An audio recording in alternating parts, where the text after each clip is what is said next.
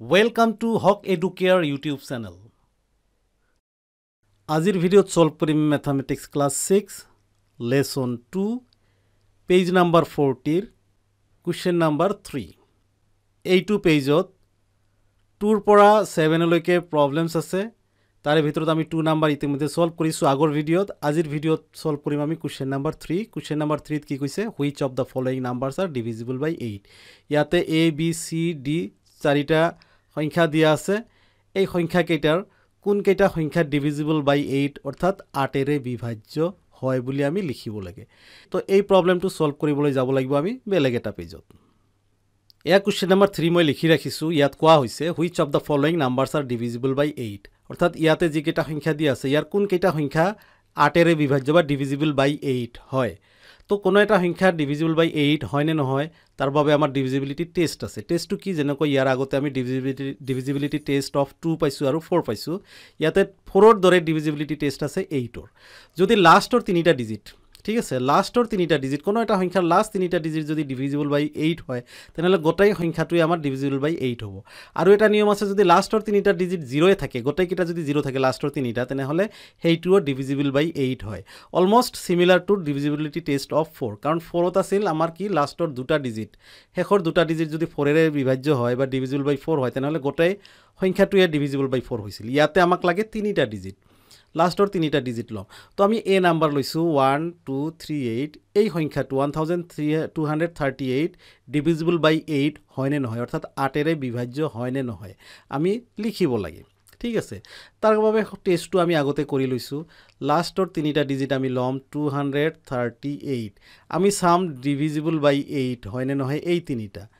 আমি 8 এৰে ডিভাইড কৰিম হৰণ কৰিম লম 8 2 যা কিমান 16 1 কেৰি 13 ৰ পৰা 6 মাইনাস কৰিলে 7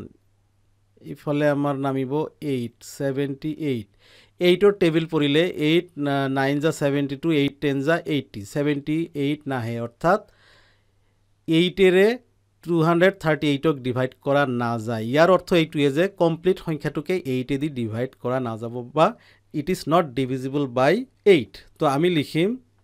1238 is not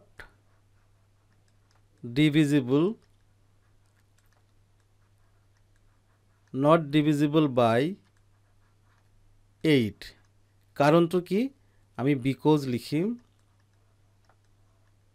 because last 3 digit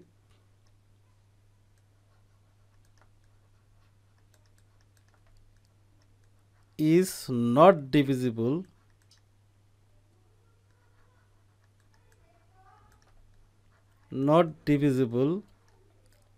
by 8 or 0 অর্থাৎ এইটোৰ ডিভিজিবিলিটি টেষ্টটো আমি কি পাইছো যে লাষ্টৰ তিনিটা ডিজিট যদি 0 থাকে তিনিটাই 0 থাকিব লাগিব বাট লাষ্টৰ তিনিটা ডিজিট যদি আমাৰ 8 এদি ডিভাইড যায় তেনেহলে গোটেই সংখ্যাটো আমাৰ কি হ'ব ডিভিজিবল বাই 8 হ'ব ঠিক আছে তো ইয়াতে লাষ্টৰ তিনিটা 0 নাই আৰু লাষ্টৰ তিনিটা ডিজিট আমি ডিভাইড কৰি চালো 8 এদি ডিভাইড নহয় বা বিভাজ্য নহয় গতিকে কমপ্লিট সংখ্যাটো ইজ নট ডিভিজিবল বাই 8 ঠিক আছে নিশ্চয় বুজি পাইছে এইবাৰ আহক বি নাম্বাৰটো বি নাম্বাৰত কি আছে 2408 is divisible by 8 or not আমি চাব লাগে তাৰ বাবে আমি কি কৰিব লাগিব 408 ক লম লাষ্টৰ তিনিটা ডিজিট লম আমি ইফালে আমি ডিভাইড কৰি চাম 408 আমি কিমানে দি ডিভাইড কৰিম 8 এ দি ডিভাইড কৰিম যদি বিভাজ্য হয় তেনেহলে কি হ'ব ডিভিজিবল বাই 8 হ'ব গোটেইখিনি সংখ্যাই তো 8 আছে 8 5 যা 40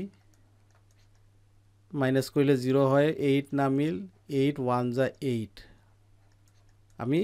ৰিমাইন্ডাৰ 0 পালো ইয়াৰ অৰ্থ যে 408 ক 8 দি ডিভাইড কৰিব পাৰো ইয়াৰ অৰ্থ কমপ্লিট সংখ্যাটোকে 2408 কে আমি কিমান দি 8 এ দি ডিভাইড কৰিব পাৰিম ঠিক আছে আমি তেনেহলে লিখিম 2408 is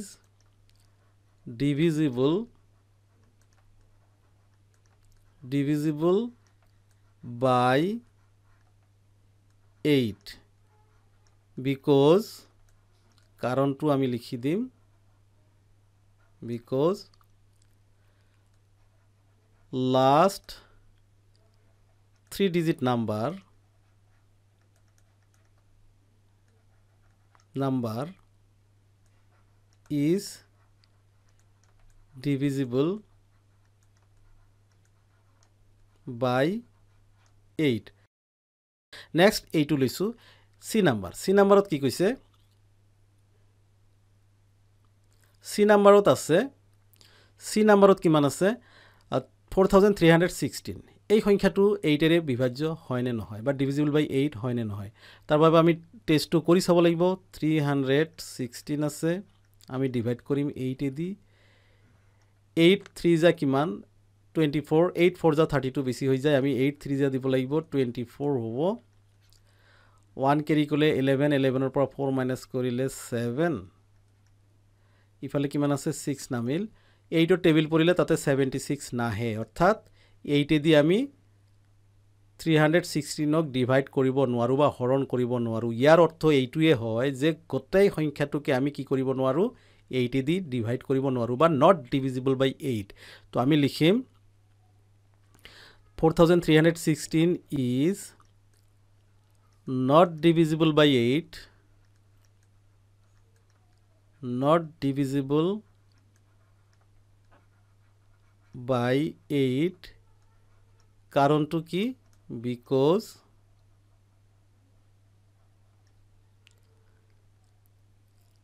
the last 3 digit number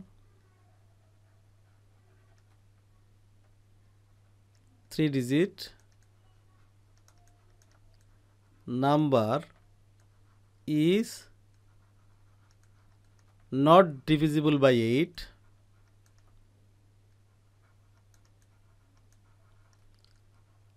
by 8 or not 0 তার মানে not 0 ইয়ার অর্থ যে শেষৰ তিনিটা ডিজিট আমাৰ 8 এ দি ডিভাইডও না যায় বা তিনিটা ডিজিট লাষ্টৰ তিনিটা ডিজিট কিনা হি 0 নাই গতিকে এই দুটা কন্ডিশন ফুলফিল নোহোৱাৰ কাৰণে আমাৰ এই সংখ্যাটো not divisible by 8 হৈ আছে ঠিক আছে নেক্সট আমি চাও এইটো কিমান আছে 4000 এইটো আমি দেখিয়ে গম পাইছো যে এই সংখ্যাটো divisible by 8 হয় কিয় আমি ইতিমধ্যে ৰুলত পাইছো বা টেষ্টত পাইছো যে কোনো এটা সংখ্যাৰ যদি লাষ্টৰ তিনিটা ডিজিট 0 থাকে তথাপিও সেই সংখ্যাটো আমাক কি লাগে কি হয় divisible by 8 হয় আমি কৰি সোৱাৰ ইয়াতে কোনো প্ৰয়োজন নাথাকে গতিকে আমি ইয়াতে লিখিম 4000 is divisible by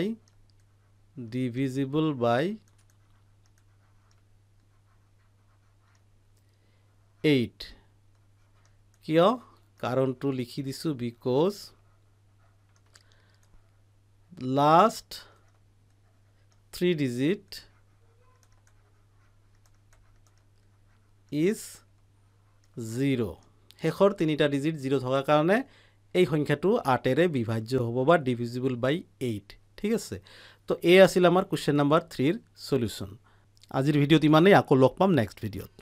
ক্লাস 6 ৰ ম্যাথমেটিক্সৰ প্ৰত্যেকটো লেসনৰ প্ৰতিটো অংকৰ উত্তৰ পাবলৈ আপোনালোকে মোৰ এই চেনেলটো সাবস্ক্ৰাইব কৰক আকৌ লগ পাম নেক্সট ভিডিওত তেতিয়ালৈকে ধন্যবাদ